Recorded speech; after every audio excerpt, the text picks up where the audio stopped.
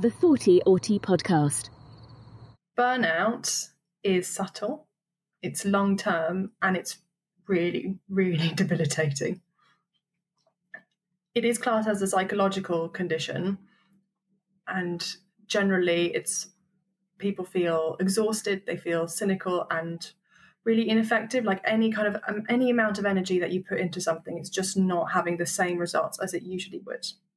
Yeah. There's one book which I have found enormously helpful, and I'll just reference it briefly. It's the book called How to Calm Your Mind by Chris Bailey. I picked it up once by complete chance, and it was super, super helpful. So I'm mentioning it now because in it, the author mentions the 6 triggers of burnout. So there's 6 of them. It's workload. If you've got too much work to do, you're going to struggle. A lack of control about that workload, but also maybe not just what the contents of the work is, but when you can do it. If you're working shifts, for example, and you're a morning person, but your shifts have been assigned to you into the evening, that's going to be a source of tension. The opposite in my case.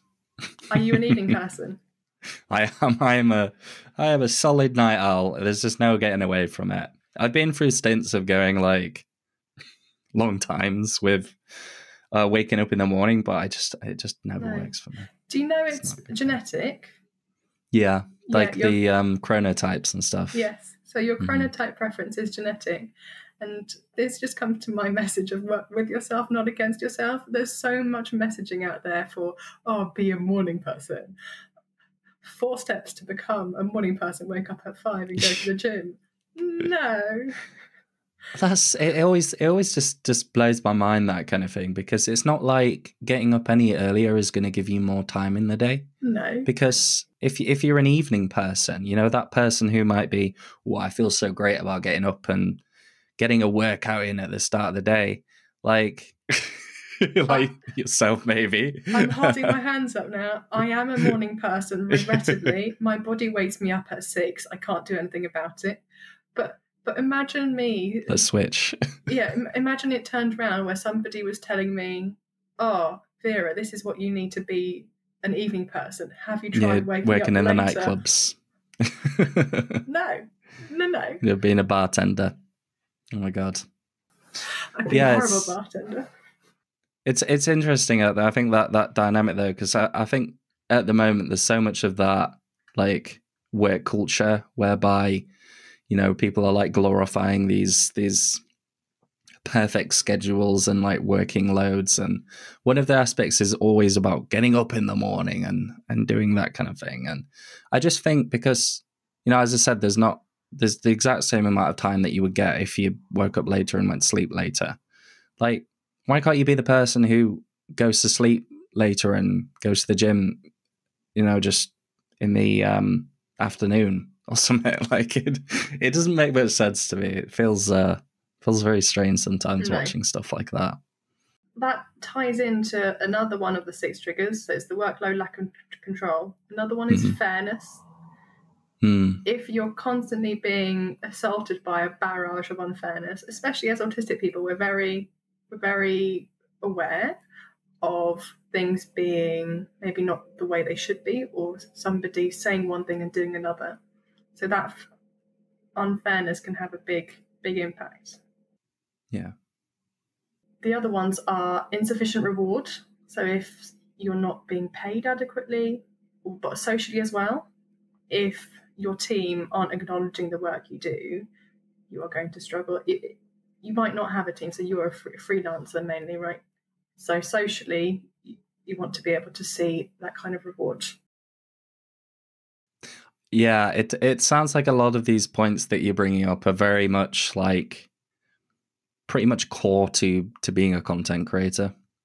Like every little reward, you know, you've got to work a lot. You don't see much success in the short term, and it's a very long process. No, seeing those outcomes is a big part of the insufficient reward. It's definitely something that I feel I've recently changed jobs, and I'm really, really enjoying my new job. But you don't see the work that you're doing immediately, and that's absolutely normal. It's just part of life. So I need to do other things where I can see my rewards, my outcomes basically instantaneously, whether that's making an illustration or doing a bit of gardening. Yeah. I'd say for me, that's probably going to the gym and getting all pumped up with blood from workouts. That's my instantaneous reward of the day. Yeah. Do you measure how you're improving? Do you race against yourself? Oh, I don't like. I know there's some people who go and like measure themselves and do like body fat tests and stuff like that, but I think for me it's mostly just, you know, if I can add like one more repetition of a movement every week that I go, I'm like, cool. Yeah.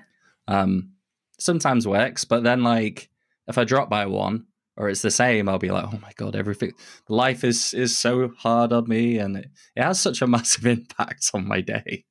Yeah, how we measure that success is something that would definitely like to talk about towards the end. It's difficult, isn't it? Yeah. What's the last thing? The last things are lack of community, which we've sort of touched upon already, and our values. Big thing. Yeah. Big thing at the moment. With the atomization of people, you know, everyone, community groups sort of in your physical area are very, very much dwindling, especially for like the younger generation. I think that's a big contributor.